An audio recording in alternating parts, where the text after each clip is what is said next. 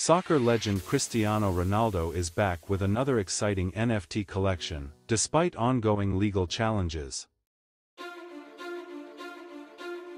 Ronaldo announced his fourth NFT collection in collaboration with Binance, set to launch on May 29 on the Binance NFT marketplace. This collection celebrates key moments from his illustrious career. My football journey has seen me travel around the world, and I've been honored to play for some of the most prestigious clubs out there. Now it's your turn to join me on that journey too. This new collection will feature highlights from Ronaldo's legendary career, offering fans a unique way to connect with their idol. However, Ronaldo faces legal troubles. Following the conviction of Binance and its founder, Changpeng CZ Zhao, users filed a lawsuit against Ronaldo.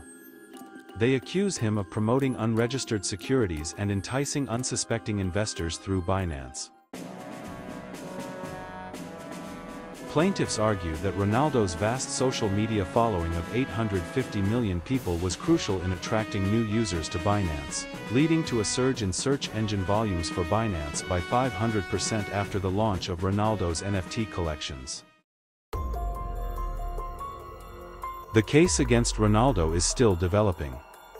Plaintiffs are resorting to unconventional methods to serve him, including social media messages and emails to his litigation counsel. Despite the legal issues, Ronaldo's previous NFT collections have been highly successful, offering perks like one-on-one training sessions and signed merchandise. Prices for his super rare NFTs start at $30.